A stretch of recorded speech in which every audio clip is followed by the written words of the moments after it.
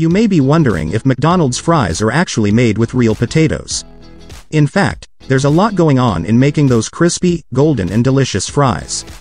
Today's video we will see some factors that contribute to the preparation of a perfect French fries and other food processing factory. Before starting the video, be sure to leave a like and subscribe. The process begins with trucks unloading pounds of fresh potatoes onto a conveyor belt at the factory. Each load must meet strict quality standards. Most of these fries are made from British potatoes that gives the best flavor and have that long shape when cut. The plant also adds chemicals to keep the potatoes a uniform light yellow color.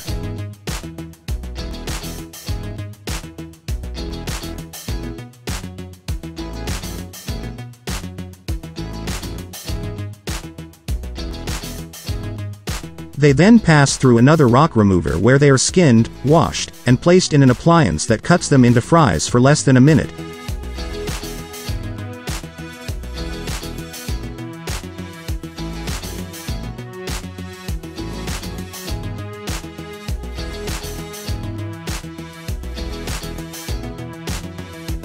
Before getting frozen, they are blanched in precisely maintained 90 degrees water for about 10 minutes to allow for a soft interior.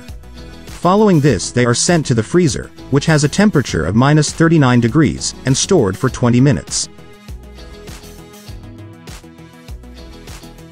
At the end of the process, the fries are packaged and shipped to McDonald's restaurants across the country, where the frozen strips are cooked in oil and salted.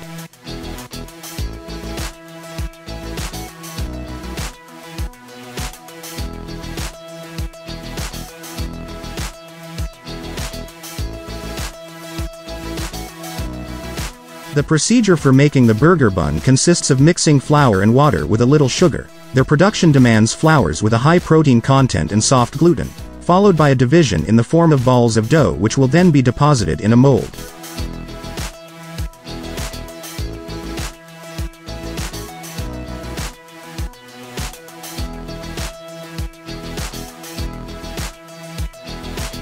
The buns are glazed with pea protein and some are dusted with sesame seeds before they hit the 200 degrees oven for about 10 minutes.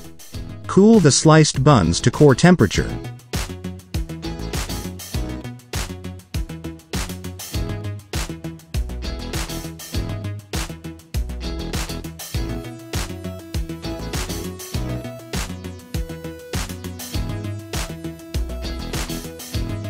At the end of the process, the buns are packaged and shipped to McDonald's restaurants where toasters brown them in 22 seconds flat, so they are always ready to wrap around your burger.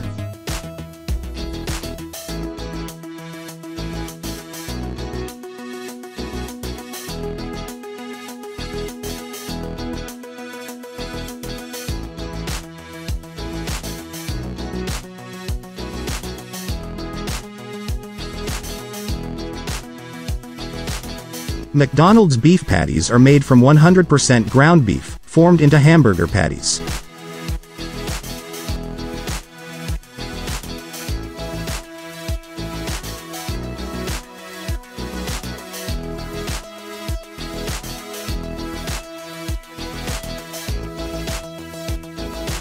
Inside the factory, the meat is minced, molded and frozen to maintain its quality and flavor.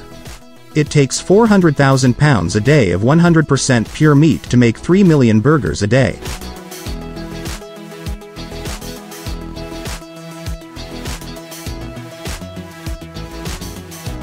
It takes 30 minutes for the meat to go from grinding to finished pure beef patties that go into the instant freezer.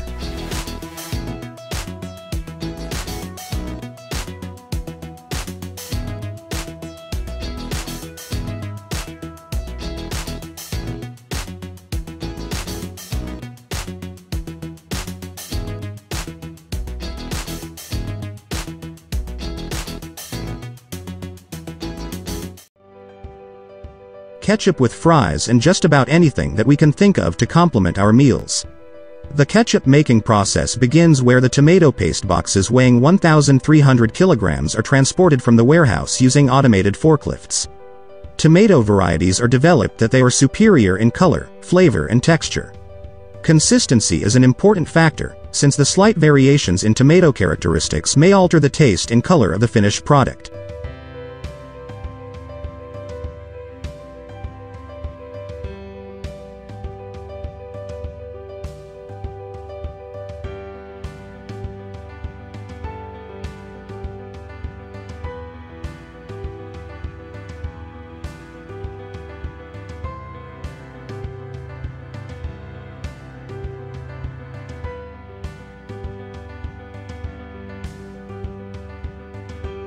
The tomatoes are sorted, washed, and chopped. Next, pre-cooking in stainless steel vats preserves the tomatoes and destroys bacteria.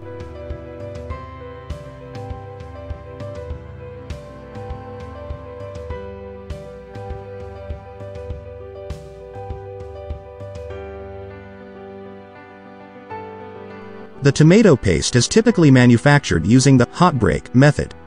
With this method, pulped tomatoes are heated to 90 degrees. The chopped and pre-cooked tomatoes are pumped into pulping machines, or cyclones, which separate seeds, skins, and stems from the pulp. The pulp and juice are filtered through screens and processed further into ketchup. After the paste has been extracted, it sits in a storage bin, where it's mixed with water to give it a smoother consistency. This makes it easier to transport to the storage tank. During this process, the tomato paste is mixed with the vinegar, sugar, and other ingredients and cooked together to form the desired consistency. During the cooking process, water may be evaporated to concentrate the ketchup. The process is mainly about heating the ketchup and then cooling it down. Finally, the ketchup fill into the bottles. Containers are labeled and coated with product information, including ingredients and shelf life.